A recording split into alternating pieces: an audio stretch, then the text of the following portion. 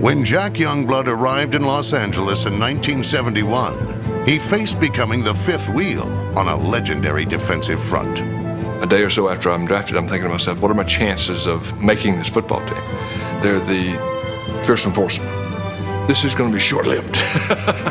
I'm going to get a bus ticket and a brown bag, and I'll be home. I'll be back in Gainesville. In just his second season, Youngblood moved in at left end, a position he called home for a club record 201 consecutive starts with 7 trips to the Pro Bowl. Jack Youngblood could rush the quarterback and take on an offensive tackle and yell the quarterback's name at the same time. Here we go now. Jim Hart was our quarterback, and Jack Youngblood's got that high-pitched southern voice. Woo! He and I would be out here, and I'd be blocking, and Jack would be going, Jimmy, Jimmy, Jimmy, here I come, Jimmy, Jimmy, Jimmy. And I'm thinking to myself, how can this guy's got to be in great shape to rush the passer and talk at the same time. Jimmy, Jimmy, Jimmy, here I come, Jimmy. Back to throw is hard. He's got 5 men in the pattern. He throws. Intercepted by Youngblood. 45, 40, 35, 30, 15, 10, 5. He dealt me fits. I didn't match up well against Jack. Offensive tackles were no match for the hungry Youngblood. It was the city of Los Angeles that nearly swallowed him up. The furthest west I had been was Jackson, Mississippi. I don't think I'd been across the river. It was culture shock. It was country come to town, is what it was. You know, he dressed in cowboy boots, blue jeans. He had a little chew of tobacco in his mouth, and he was Jack Youngblood. Cast against the grain, his rugged play and rural charm set him apart in Tinseltown. Man, my first impressions of Jack Youngblood were, why is this guy playing football? He was, I mean, this big, handsome guy that all the women loved. The one thing about training camp, it was never dull because there were always a lot of attractive women out there looking for Jack Youngblood. I always kind of thought of Jack and John Wayne as kind of like the same kind of guy, you know, that old swagger, you know, how you doing, Eric? You know, Jack Youngblood. In a sport of kings, he was the Duke, Hollywood handsome, and cowboy tough. Let's get it done, let's get it done, let's get it done.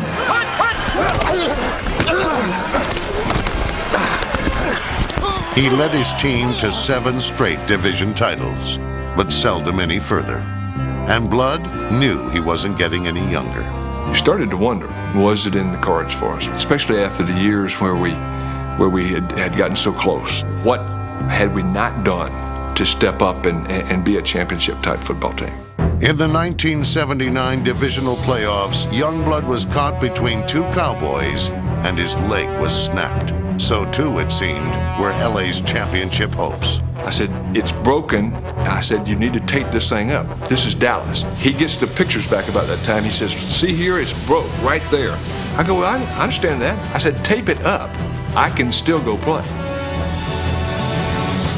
Youngblood's astonishing return inspired an upset of the Cowboys. 1 week later against Tampa Bay, he again put his career on the line.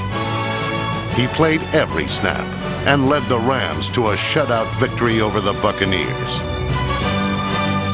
After 6 years of frustration, the Rams and their hobbled hero captured their first NFC title and a glimpse of the glittering prize. I thought it was my responsibility as the captain of the team and from the standpoint of having a desire to go win.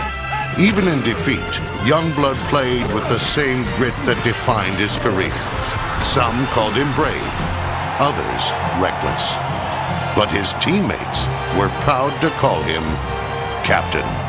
Just to have a guy like that suiting up, you know he's been wounded. You know, everybody has to step back and say, wow, that's what the game's all about. And the guy you see holding the helmet, you know, with the mud all over him, you know, that's Jack Youngblood. Do I think Jack should be in the Hall of Fame? Most definitely.